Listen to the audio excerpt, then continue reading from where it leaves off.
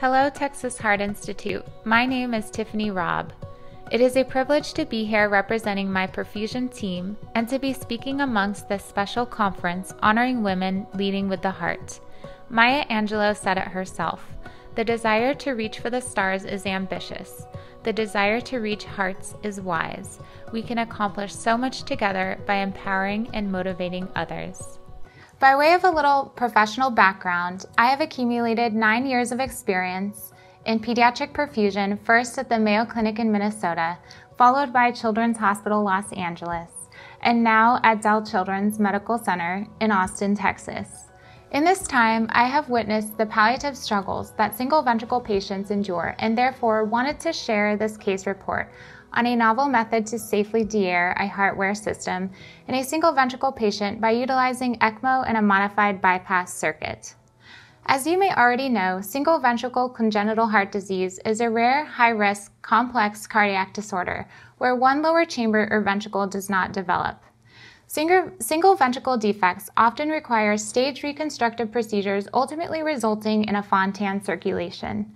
This surgical palliation is meant to improve passive blood flow to the lungs while further offloading the systemic ventricle. Despite medical advancements, long-term complications and the potential developments of heart failure challenge the overall survivability of this patient population. In one study, nearly half of the patient sample size with an extracardiac conduit suffered an adverse event within 15 years. Given a worldwide shortage of transplantable organs, mechanical circulatory support represents an alternative treatment option that has begun to be evaluated. Outcomes for all children receiving a VAD as a bridge modality fare significantly better when compared to long-term ECMO. In this case report, we describe a 31-kilogram, 12-year-old female with heterotaxy syndrome and failing single ventricle physiology. The patient encountered bilateral Glenn and fenestrated Fontan palliations at 1 and 3 years of age, respectively. She presented to us with failing Fontan physiology and severe AV valve regurgitation. While hospitalized, the patient suffered from a sudden event of rapid atrial tachycardia that degenerated into pulseless ventricular tachycardia. Chest compressions were initiated and continued for a total of 110 minutes until she was cannulated and placed on veno-arterial ECMO through the right neck. The patient remained on VA ECMO for 6 days at a flow rate of approximately 80 milliliters per kilogram per minute.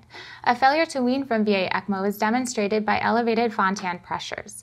Because the cable pulmonary connection can be a challenging circulation to support with ECMO over the long term, it was considered beneficial for short-term resuscitative support in this case.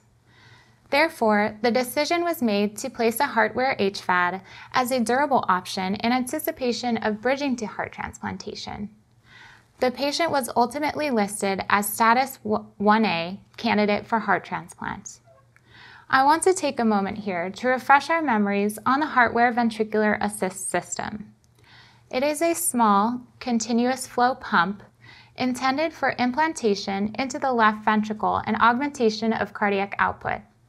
The Heartware has become a favorable selection for pediatrics owing to its integrated short inflow cannula, complete intrapericardial implantation, and percutaneous driveline, as well as capacity for outpatient management. The first report of a successful long-term HVAD in a patient with Fontan circulation was published in 2014. With credit to Children's Hospital of Wisconsin. With the original plan to implant the Heartware on full bypass, an appropriately sized circuit was set up with a physiologic isoelectric blood prime. The patient was transported to the operating room on full ECMO support. Once in the chest, it became apparent from the patient's anatomy and reoperative adhesions that she would present a greater challenge for bypass cannulation. Therefore, the safer alternative was to implant the HVAD on ECMO with a modification of the bypass circuit to vent air from the heart in a controlled fashion. Here we present an original technique for the implantation of a durable VAD to the left, which combines ECMO and a modified cardiopulmonary bypass circuit. in preparation for the surgical implantation of the HVAD and exposure to a modified bypass circuit. A 300 unit per kilogram heparin loading dose was administered with an appropriate ACT result of 497 seconds. The HVAD pump was cored into the patient's common atrium, and a short outflow graft was anastomosed to the ascending aorta with a side biter clamp. Meanwhile, a modified extracorporeal circuit was assembled for the dearing phase of the operation. A volume resuscitation line, noted by the red dashed line here, was attached from the arterial recirculation line post-oxygenator via a high-flow stopcock to the venous limb of the ECMO arterial venous bridge. Let's just be reminded that full ECMO support was maintained throughout this procedure. To begin deairing the heart, the surgeon inserted a needle vent into the ascending aorta near the HVAD outflow graft. This created a pathway for purging any gaseous emboli entrained in the ascending aorta through a designated vent to the bypass reservoir. This blood and air mixture was actively pumped into the top of the bypass reservoir at a rate of 150 milliliters per minute, or less than 10% of the ECMO flow rate. This blood volume was then filtered at a similar rate through the oxygenator and arterial filter of the bypass circuit before reinfusion into the venous limb of the ECMO circuit. Venting and volume replacement were titrated to maintain the hemodynamic stability of the patient during sustained VA ECMO supports.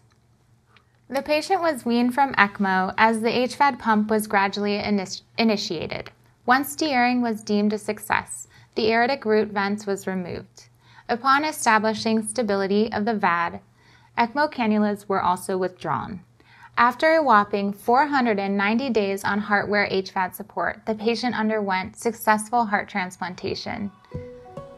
As previously described, pediatric VAD support for failing single ventricle physiology presents its many challenges despite significant advancements and superiority to conventional ECMO. The purpose of this case report is to share a controlled method for venting the heart when transitioning between circulatory support devices in a complex patient with very few operative alternatives. Therefore, unveiling new techniques for clinical reference and the safe management of complex patients will facilitate the potential for improved outcomes and the likelihood of bridging to other therapies. Thank you very much for your time.